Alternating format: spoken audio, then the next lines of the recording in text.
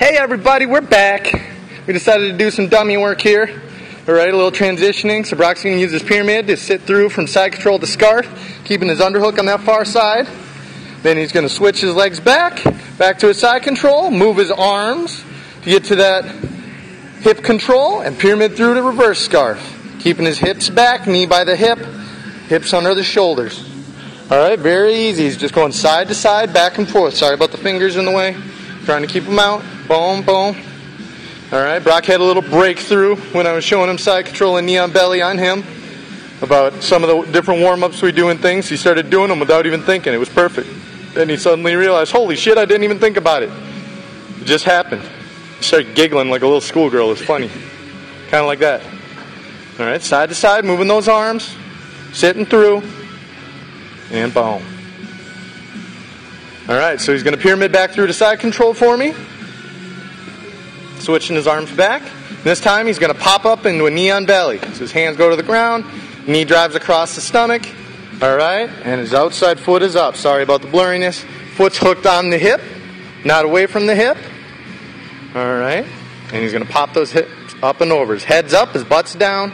Alright, we're still working on some of the knee flexibility for side control and knee on belly.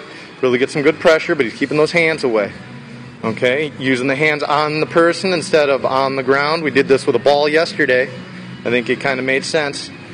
That's the reason I wouldn't let him put his hands on the ground for those drills. So he's just popping side to side, going from a knee on belly, alternating sides depending which way the guy we're trying to pin is shrimping, trying to roll out of it, push on her knee, whatever it might be. Just switching the legs, working on some of that hip mobility. Alright, he hits one more. Now this time he's going to go all the way from knee on belly on his left side to scarf on the other side. Gets his underhook, he switches his feet to make sure he's in a good position.